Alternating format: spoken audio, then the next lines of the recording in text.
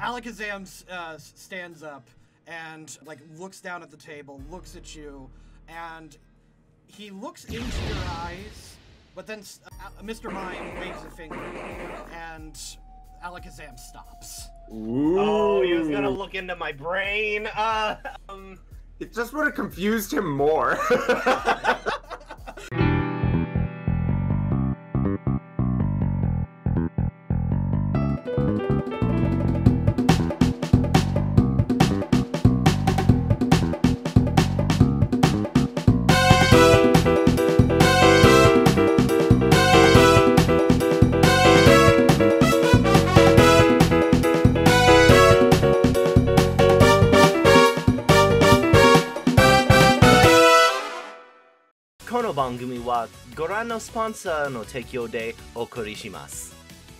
Meanwhile, Marcos, you see this individual looking in at a scene in another room. He hasn't seemed to have noticed you yet. I will... Is it brighter up here, I'm assuming? Yeah, Snowball can... We're in an actual mansion.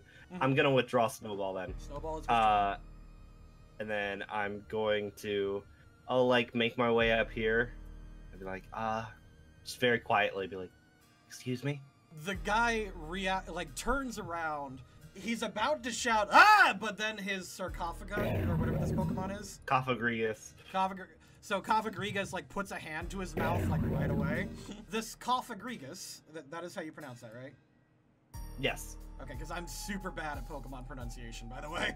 That's fine. Okay, Cophagrigus looks at you, and it looks at this guy, and it holds, like, a hand up to its lips, and it goes, shh, and it points into the other room. Sorry if I'm intruding. I've, had a bit of a interesting day. Can you explain to me where I am right now? The Cophagrigus removes his hand, and the guy, like, slowly reaches into his vest and pulls out a wallet. He flashes a badge at you. He is also from Interpol. I will take out my wallet and flash a badge at him, and I'm like, this is convenient. He goes, whoa, yeah, that is convenient and weird. What are the odds? How did you get here? He says. His name. He holds out a hand and says, "I'm Detective Rex." Mason Jones, Ultra Beast Task Force.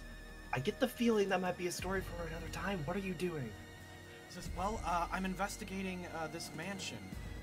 Seems we're following a lead set forth by this group called Fresh Floof. That apparently another team came by here and ran into an Azelf." Huh. That's it. Oh my god, I'm forgetting her name. She never mentioned an Azelf. Jade, yes. She never mentioned an Azelf or anything, right? No, she did not. Yeah. However, if you want to do a quick education check, like, there are reports upon reports of Team Fresh Floof's, like, findings. So... sure. Oh, dang, yeah. Oh. That's real good. Okay. Oh, wait, I rolled 4 d4s. I rolled 4 d4s and rolled 4 on 3 of them.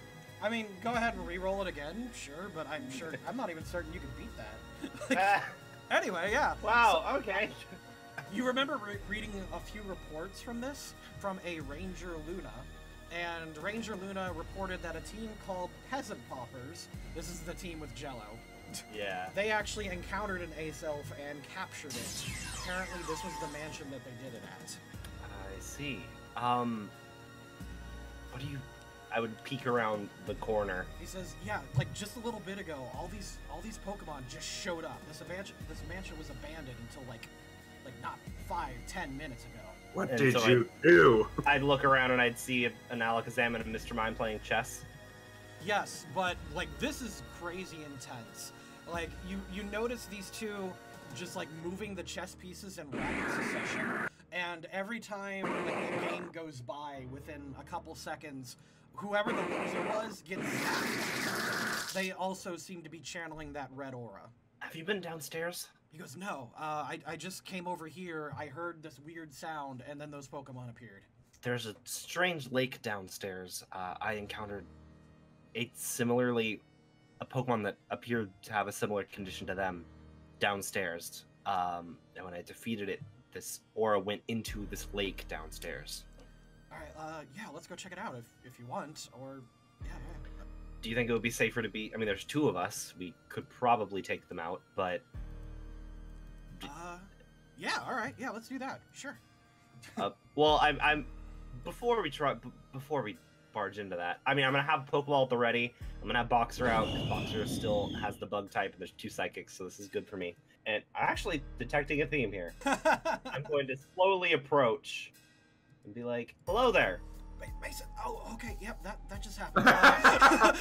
I'm just gonna slowly, cautiously approaching, and I'm gonna have Boxer's Pokeball at the ready. So if one of them tries to jump at me, I'm going to toss him out. All right. Yeah. The Cophagrigus goes behind and like holds like a hand to its mouth, like, oh no, he didn't. And Ooh. the 2 Pokemon look at you. And they've got that that intense air that you saw the Gallade have, and they don't seem to react. Their game still seems to be going, but they are eyeing you with like murderous intent. Okay. Well, So you just walk up and just slap the board and be like, checkmate. Table flip. Yeah, over, flip the table. No, that's if Eddie was here. Game for nerds. Jeez. Yeah, no, there's gonna be a moment of me just staring at them as they're staring at me, thinking, I didn't think this part, I didn't think very far past this. Are you both feeling okay? I ask, kind of like, seeing they're very much not, but... Alright, the Mr. Mime stands up, twitching a little bit, walks over, and then, like, sits down in an invisible chair, just waiting. Because it's Mr. Mime. I've seen Detective Pikachu. Okay. I'd lean over to what did you say his name was? Rex. I'd lean over to Rex and be like, "How good at charades are you?"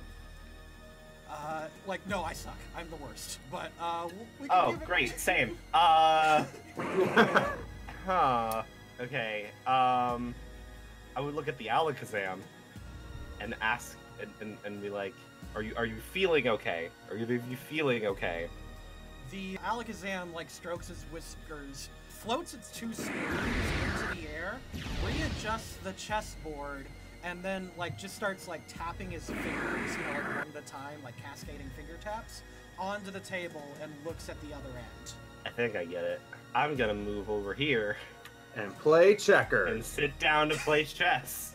The Mr. Mime, like, the Mr. Mime, like, reacts wildly, like, throws its hands in the air and, like, starts putting a hand to its mouth and, like, hooting and hollering, like, completely silently, of course. Mime, yeah.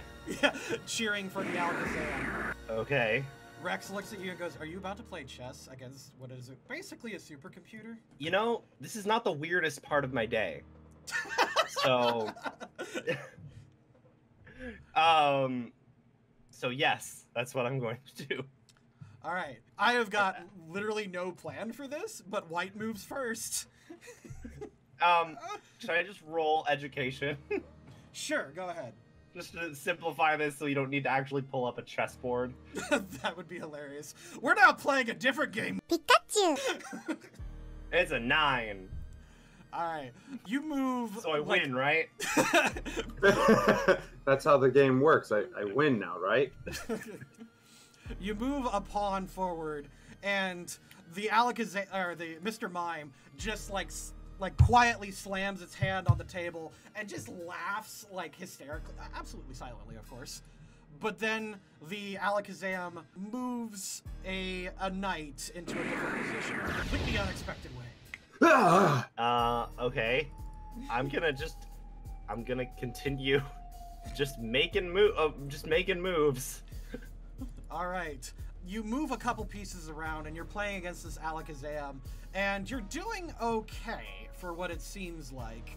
As you're doing this, the Alakazam's like red aura flares up a little bit, but calms down every once in a while. The Mr. Mime, however, is just watching intently, and his aura seems to be dissipating. Does it look like it's like transferring between the two of them? If anything, it looks like from the Mr. Mime, it's getting less and less intense, like it's chipping away and falling onto the ground.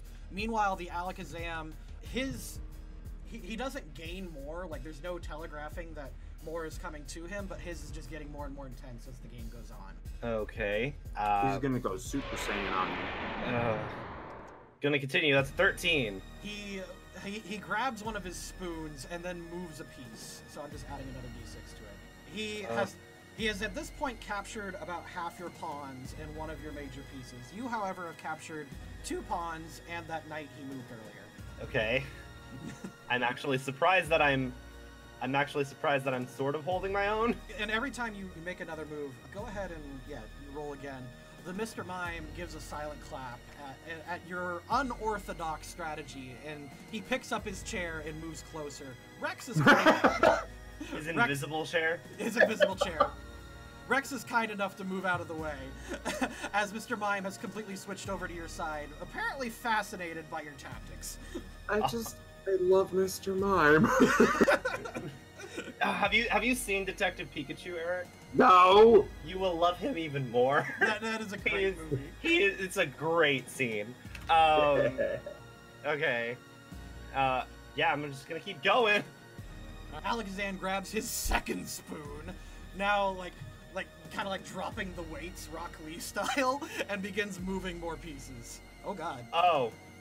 He has captured your queen and is now looking smugly at you, holding a massive aura that has just grown within him. Mr. Mimes is almost depleted. I have no idea how he just did that. I could have sworn he was not in the position to do that 2 seconds ago. Yeah, see, RP that. RP that. Look, it's turn-based game. I didn't. Okay. He caught. A little troubling. No, I'm not saying he cheated. I'm saying like, wow, I didn't see that coming. Not accusing of him cheating. He looks at you and rubs his whiskers proudly and looks at you intently again, eager to get back in. Okay. Not sure what's gonna happen if I lose. That's an 11. Yeah. He then captures a rook. His aura is getting bigger and bigger. Meanwhile, Mr. Mime is looking worried at you, along with Alfred Rubus. I'm going to have Boxer. I'm going to let Boxer out. He's gonna chill next to me. Hey, Boxer, just go stand behind Alakazam. No reason in particular. I just kind of want you to be hanging out. Just gonna be hanging out. All right, we're moving another one. All right, you capture one of his rooks, and he's now like getting annoyed that he didn't see that one coming. Because you're just moving, you're just making some crazy ass moves, man. They're really weird. He does not capture anything else this turn. He actually just moves a couple pawns around. Or a pawn, sorry. By, you know what I mean. My human logic eludes him. My human brain. Oh, never mind. You put your king in harm's way, and he is about to call check on you, but then he hesitates. Hey guys, it's Marcos, also known as Missing Novice, also known as Mason. Just wanted to thank all of you for continuing to support Pokemon The Road to Victory.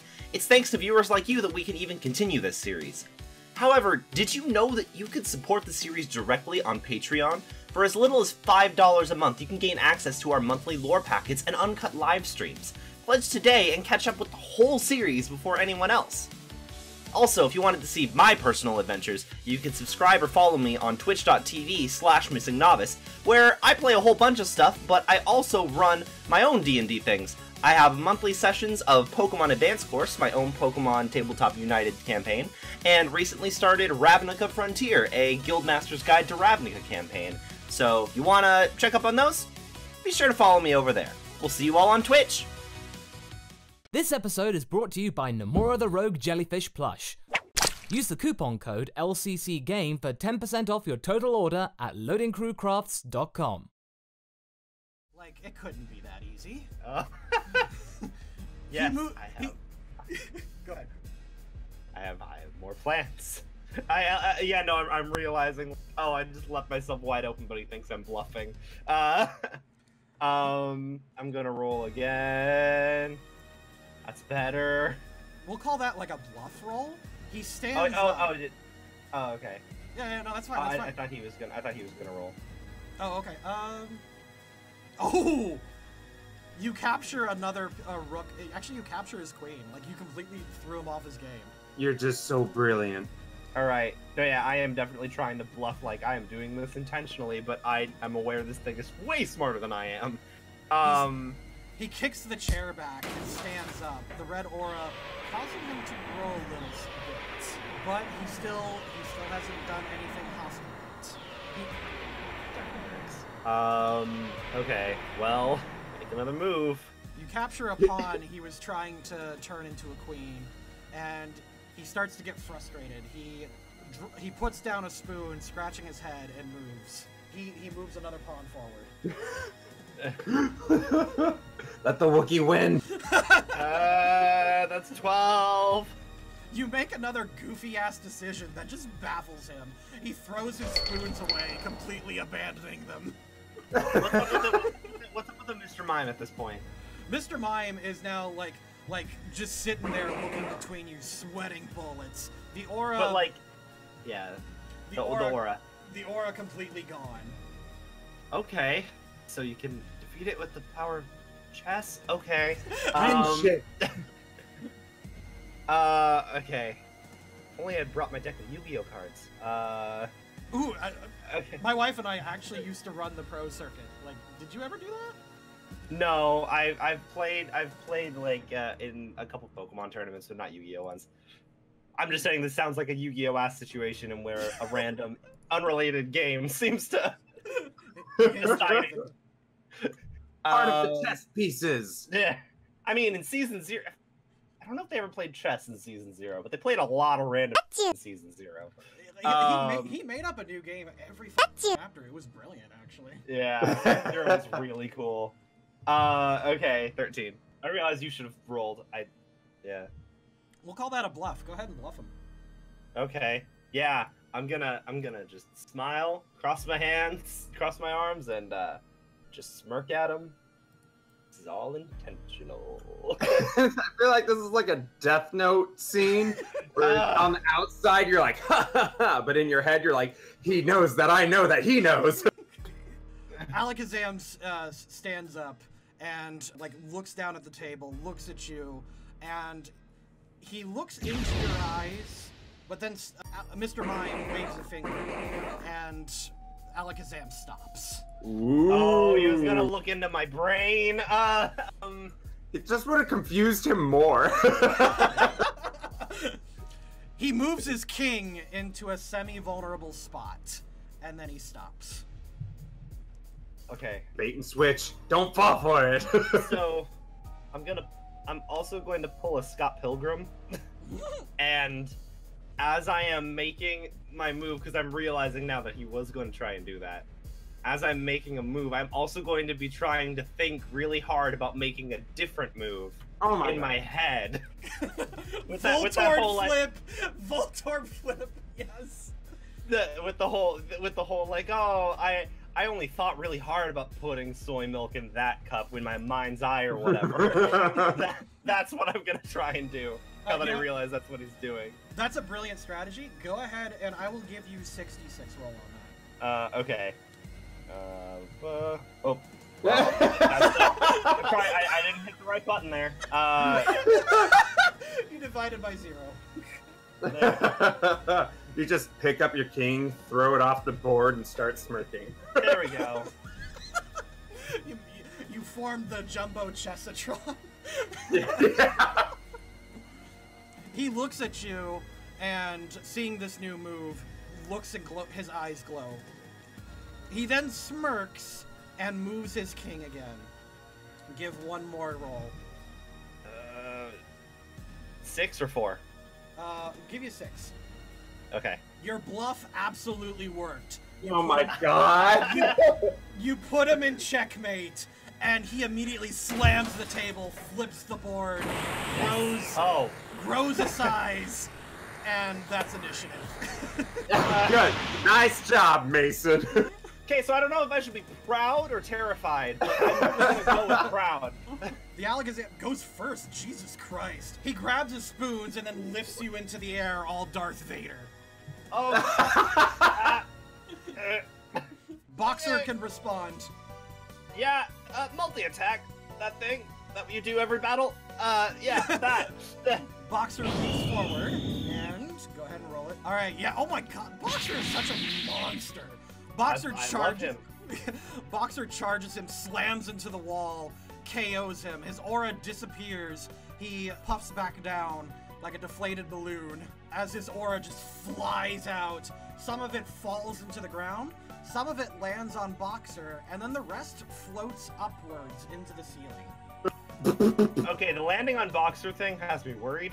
Like, okay, well, that all worked out for the best. I'm gonna go over and inspect Boxer. You doing okay, buddy? The aura just, like, as soon as it hits him, it just seemed to go away. And he turns around and he gives it his normal, like to the face.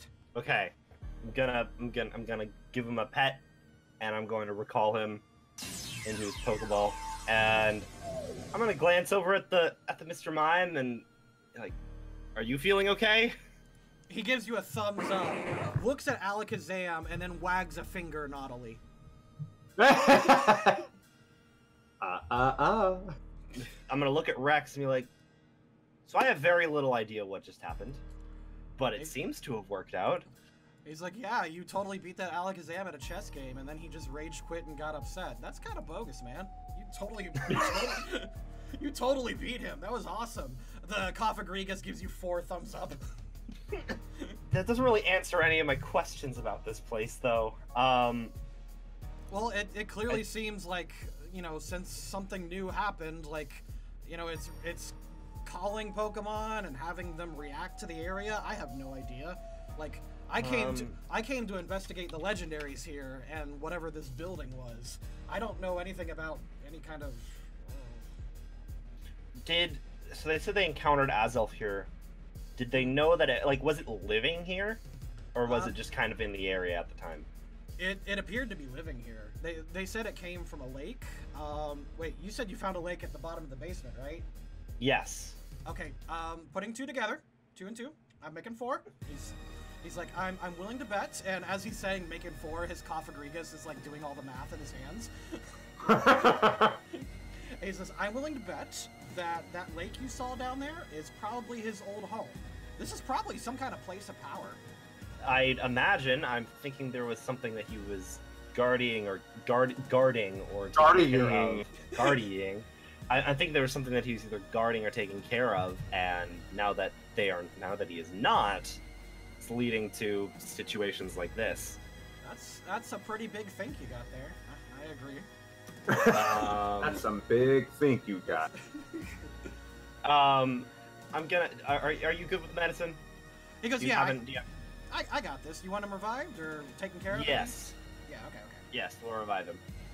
He goes up and he applies some medicine. He breaks all the revive and like whiffs it under his nose, and the Alakazam is conscious again, rubbing his head, and he looks at the 2 of you, realizing what he does. He puts his spoons down in front of you, does a deep kowtow in an apology. It's okay. I don't think it was entirely your fault. Now I'm gonna like pat him on the head. He impales himself with his spoons. No. He looks up like those goofy hanging anime tears, and he's like, not sure where to go from here. We're going to be investigating this place. It doesn't seem to be safe for Pokemon. When did you arrive here? When did you two live here? He stands up and shakes his head. They go over here and they reassemble the chessboard, and they move the pieces off the board, and then Mr. Mime stands up here and does some wavy with his fingers, and all the chess pieces move back onto the board. So this house was empty and you were taken here by some kind of power? Mr. Mime points at you, smiles, and nods. Okay. I'm gonna look at Rex and be like, do you know how long it's been since all this strange stuff has started? He says 10, 20 minutes ago. Your chess game took a while, so add the time on top of that. So there was literally nobody here prior to me arriving here. Yeah, When I got in here, it was empty. Could I put 2 and 2 together and be like, it was when I arrived all? Probably. He's like, yep, 2 and 2. Kafagrigas mimes your or mimics your 2 and 2. It makes 5. Wait, Yeah. 4. You know that da da da da da da da. Like I know that wormholes in the Pokemon universe have the power to empower things, but also I know from my role earlier that that's not what's going on here. Mhm. I think we need to check out that lake downstairs. Rex says, yeah, no, I think you're right. Let's go ahead and check it out. And then I would like to investigate the mansion a little bit more, if that's all right with you. Maybe we'll find some clues while we're here. This place was obviously built for a reason. Obviously. I'm gonna glance to the Alakazam, and also the Mr. Mime, I suppose, and hold out a couple Pokeballs and ask if they want to come along. Mr. Mime thinks for a minute, hops down, puts on like a cap, and then like a gown, and it walks over to you and presents an invisible diploma. I will take the invisible diploma. He disappears inside the Pokeball. Okay. We just graduated chess school. And I'll look at the Alakazam. Thinks for a minute, and he puts the spoons on the table, and then shakes his head hesitantly. And he gives you one of his spoons, and he holds a spoon for now. Okay, so he's not coming, but I have one of his. He's not going in the Pokeball. Correct. That's exactly. Okay. Well, I'll keep that, and then... Do you have anything to take a water sample with? He holds up a spoon? No, I was more talking to Rex, but thank you. Yeah, Rex looks at you and goes, oh yeah, I'm a cryptologist, actually. He has some equipment in his backpack. Okay. Well, let's check downstairs first, and then we can explore the rest of the mansion. He's like, heck yeah, man. And let's go back to Murdoch for a bit. After the most epic chess game of all time, we go back to boring fighting.